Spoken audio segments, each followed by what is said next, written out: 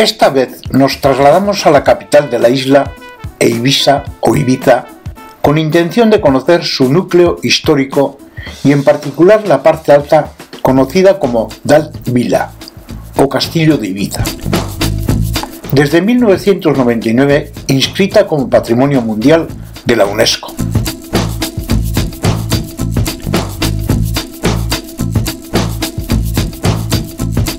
Iniciamos nuestro recorrido ascendiendo unas escaleras que parten desde la Plaza de la Reina Doña Sofía, continuando por una siniestra puerta de acceso, dando con las escalinatas del antiguo núcleo urbano.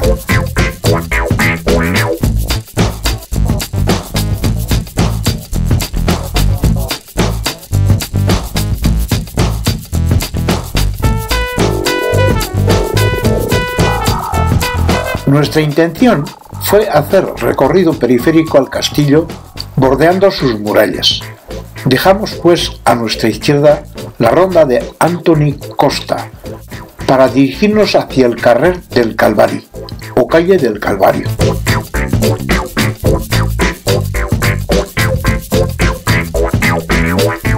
Acertado nombre, pues la ruta de largas escaleras con un repecho considerable resulta algo duro subirlas a pleno sol.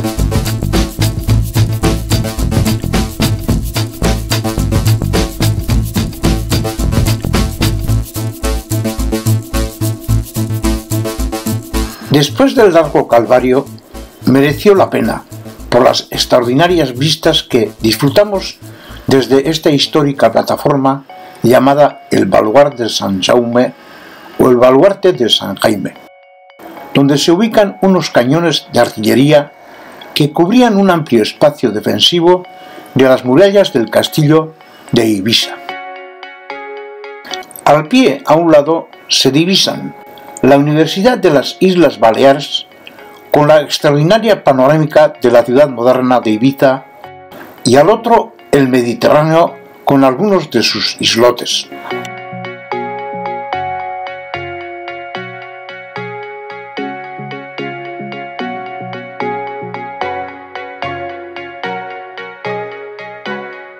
En el interior se exponen mosquetones, espadas, cascos y piezas de antigua tecnología militar de los siglos XVI al XVIII.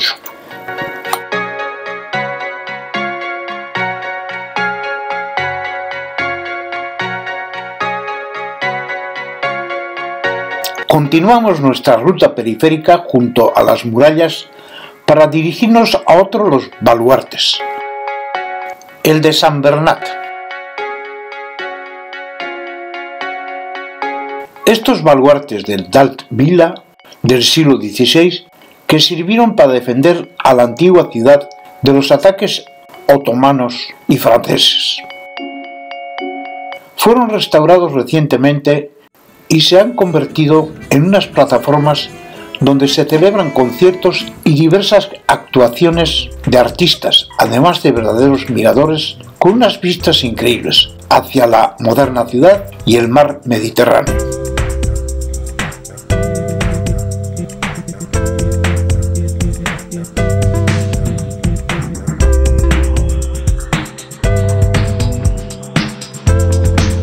Algo más adelante, empezamos a descender ya, nos encontramos con la iglesia de Santa María de les Neus, o Santa María de las Nieves, construida a mediados del siglo XX. Nos pareció interesante conocerla por dentro. De la catedral llama la atención el monaguillo de la entrada, el Cristo del altar mayor y el féretro. La cúpula central, el órgano y varias capillas laterales con hermosas imágenes.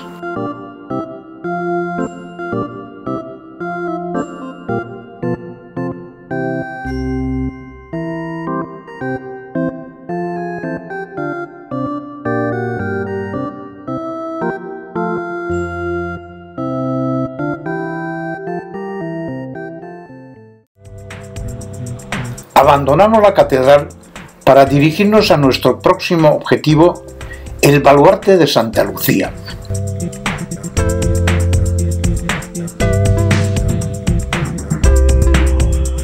descendimos por callejuelas de suelos empedrados, paredes y balcones medievales, dándonos la impresión de estar viviendo en otras épocas. Durante nuestro paseo por los callejones nos encontramos con diversidad de tiendas con artículos de regalos, recuerdos, souvenirs típicos del lugar, así como edificios y casas que memorizan las raíces históricas del lugar. Nos llamó la atención el rinconcito donde hace esquina y se encuentra el bar San Ciriaco, pequeño y coqueto, bar que data del año 1943. Llegamos a la altura del ayuntamiento. Enfrente, un mirador con extraordinarias vistas panorámicas hacia el puerto de los barcos crucero, y al pie un peñón con sus antiguas casas, con la torre de vigilancia hacia la bocana del puerto.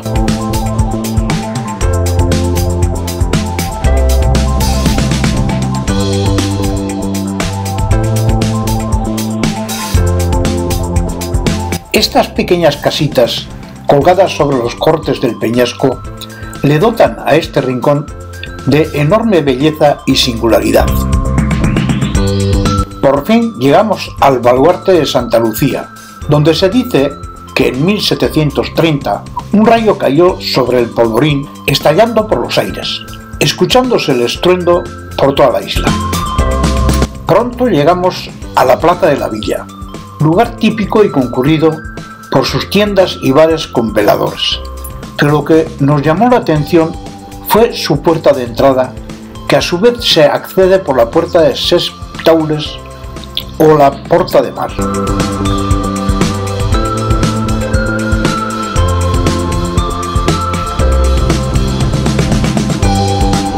Puerta principal de la villa medieval, con un antiguo pequeño puente de madera, dos estatuas romanas y un escudo de piedra de la monarquía de los Habsburgo.